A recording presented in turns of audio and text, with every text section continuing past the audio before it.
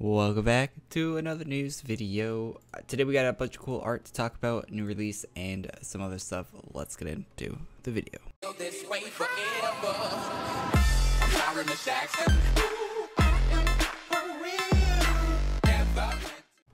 Welcome back.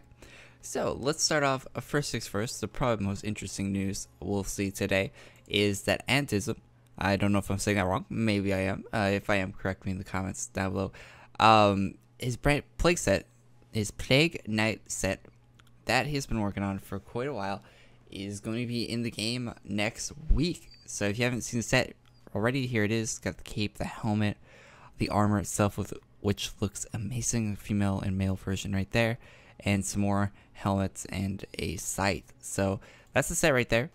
Looks very nice, and that will be in the game next week. Here's the official post from Elena confirming that it will be in the game with the sloth release next week. And when someone asks what it would be, like farmable maybe, I said I'd love it for it to be farmable. The more difficult, the better. So yeah, I think it was confirmed to be farmable, 100% confirmed. So that will be in the game next week. Maybe as a boss drop, maybe as something else, a merge item or something. Antism has been making art for a while. Here's a blade, or two blades that he made, like a really sick looking like cyber red phoenix blade, and a really nice looking katana also.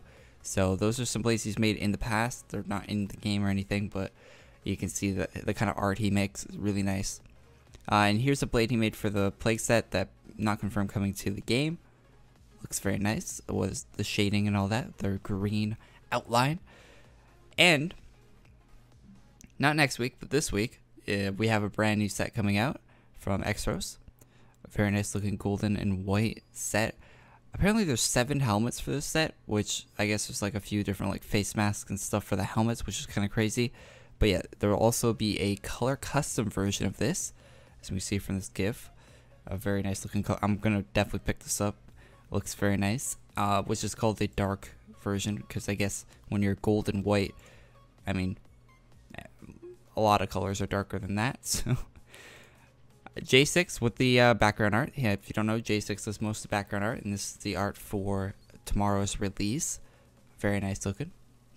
Also with tomorrow's release, we'll get Snooze McDuck, because I guess we're dealing with a Dragon of Greed, and yes, DuckTales. Woohoo! Love me some DuckTales. There will be puzzles in tomorrow's release, if you haven't seen this post already. Not a big fan of puzzles, but you know, sometimes they're good. Here's the full design notes post. Each set has 1 armor, 7 helmets, 3 weapons, and 1 cape.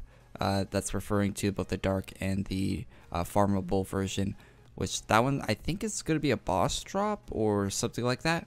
The gold version, and this one is AC's, the one in the front. So very cool, and I can't wait to see all 7 of those helmets. It's quite a few helmets, along with a miniature Gore gold pet and a golden ore elemental pet. So there's going to be 3 different pets. This one's AC rare, which you probably have to buy the Scrooge McDuck pet for a few ACs.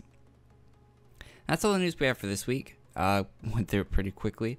It doesn't really matter. I'm not trying to make like a 10-minute video or anything. Flash is confirmed to be stopping the development. Adobe stopping the development for Flash Player in 2020, I think. So this post kind of confirms that they're going to start moving over a lot of their games, all their older games, to WebGL. So you can look forward to that in the future if you want to play any of the older Artix Entertainment games. After AdventureQuest Worlds is done porting over, they're going to continue to port over the other ones. At least that's what the post kind of says.